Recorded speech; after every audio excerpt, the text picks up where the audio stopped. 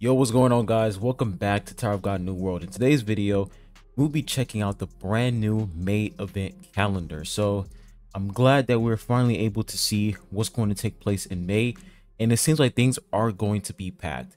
But before I get started on the video, make sure you guys hit that like button, subscribe if you haven't. I really appreciate it. If you guys are new here on the channel, I have a Discord server. So if you guys are interested in joining, I'll post a server link in the comment section down below that you guys can join up. Anyways, let's not waste any time. Let's go ahead and hop right into the video. All right, so when we take a look at what we're going to have on May 8th, May 8th is going to be the next update. So we're going to have the brand new SSR teammate Payura. Now the thing is, it seems like we're not going to get a brand new SSR character alongside with the brand new SSR Plus. Usually they do that all the time, but this time it seems like they're going to release the SSR character separately from the SSR Plus. So on May 8th, we're only going to get the brand new SSR character, and they were also going to have a release celebration fan club sign up mission event. Now, I don't know what this is, but it seems like this is going to be some sort of event that's going to take place, in actually like in the real world, where you can actually get some, like some, I don't know, rewards, I don't know, accessories. I don't know what this is, but interested to see what that's all about. We're also going to have a release celebration check-in event. You guys already know the drill. You log in, get your daily rewards. We're also going to have Tower of Alliances coming back to the game. We're going to have a season 3. I'm actually excited about this because this time I'm actually, I have an active guild. And by the way, if you guys want to join the guild, I'll put the information down in the comment section down below. But Tower of Alliances is actually really fun, and I think this time I can act like my alliance is actually going to be able to like reach top 3 because I have some crazy players in my alliance, which is really dope. And we also have the secret room event. Now the secret room event, I don't know what this is about. I'm pretty sure the secret room, oh yeah, the secret room, the same thing, that event where we had to click on those doors. Oh my gosh, I might be wrong here, but if it's that event, then goodness, man, that event is so bad.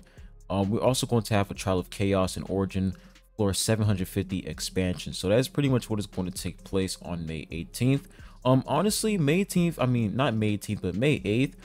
There's not going to be a lot going on in May 8th. I mean, we're just going to have a brand new SSR character, Tower of Alliances, the secret room event, and that is pretty much it. There's not really much going on here. Now, when we move on to May 15th, now this is actually kind of interesting because for May 15th, it's just a celebration live cheering mission event, but that is literally it. There's nothing else going on in May 15th. So I'm kind of confused here. Like, what is going to take place on the May 15th update? It seems like May 15th, nothing's going to happen on that update. Like, it's just going to be an empty update where nothing is taking place. So I don't know what that's all about, but we're just gonna have to wait and see. And then for May 22nd, we're going to have a new SSR Plus character, and it says Express Train Celebration Check-in event. So it seems like the Hell Train is going to come back, but the thing is, it says Express Train. So maybe we're gonna get the Hell Train, season 2. Who knows? But it seems like we're going to have some sort of brand new story campaign, something like that. And then we have the Revolution Room season 1 update. So if you guys don't know, there is the Revolution system where you can pretty much unlock 3 tiers for each character once you reach 3 blue stars, but there are still some tiers left that we can't even unlock. So maybe they're going to add some more tiers on May 22nd, who knows. But the Revolution Room season 1 update, maybe that ties into the Revolution system. And then we continue. It says Adventure Floor 76 through 80 added, okay, and then new teammate trial event. So it seems like they're definitely going to give us an opportunity to test out SSR Plus characters for 3 days, which is actually pretty dope. So I really like the new teammate trial event because that gives me the opportunity and multiple other content creators to pretty much test the SSR Plus character out before we make a video talking about whether or not you should summon for the brand new SSR Plus character. Because the only place we can test SSR Plus characters was through I forgot what it's called, Arena Simulation. Arena Simulation was the only place we can test SSR Plus characters that we don't have. and arena simulation wasn't that good because you couldn't really equip the right ignition weapon on the character, and their stats were just bad. So the new teammate trial event is really good because you can actually have the right equipment on them, which is really nice. And then we are also going to have 4 brand new costumes added. I am still waiting for the Iwa costume, the flame costume. I'm still waiting for that because that costume is going to be straight up fire. But we're going to have 4 brand new costumes that are going to be added into the game on May 22nd. And then we're also going to have Alliance Expedition Event Season 9. That's it. Now, when we move on forward to May 29th, we're going to have the new event boss battle. So they're showing Punisher in. So if Punisher is going to be the brand new boss battle, that is going to be interesting. And we're also going to have a rank race event and then Yellowy's bingo time. And this bingo time event is actually cracked, not gonna lie. But the thing is, for May 29th, we're not getting a new SSR or SSR Plus character, which is interesting. So I'm not gonna lie, out of all of the event calendars we've had so far, I will say May has the weirdest. Like, the way that the event calendar is organized for May is really weird, because we have, for May 8th, we're going to have a new SSR character, right? But then we move on to May 15th. Nothing else is going on in May 15th. It is definitely going to be an empty update. And then we look at May 22nd, we're going to have the new SSR Plus character alongside with the story campaign event.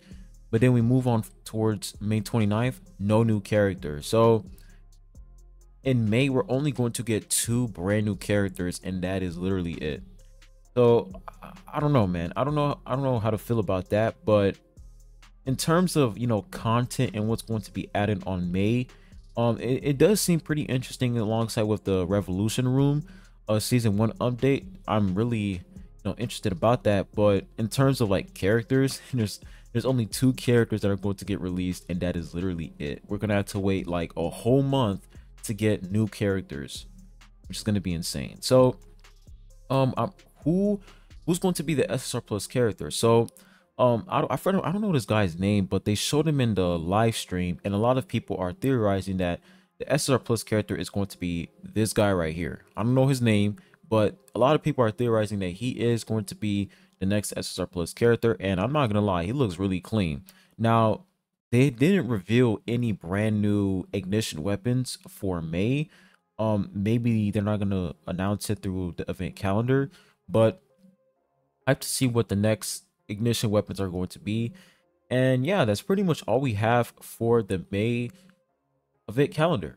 In terms of content and what's going to take place, there's definitely a lot of things going on during May, but in terms of like characters, not a lot of characters coming out in May. And this is like the first time we're going to have an update where there's going to be nothing going on except for, you know, 1 event.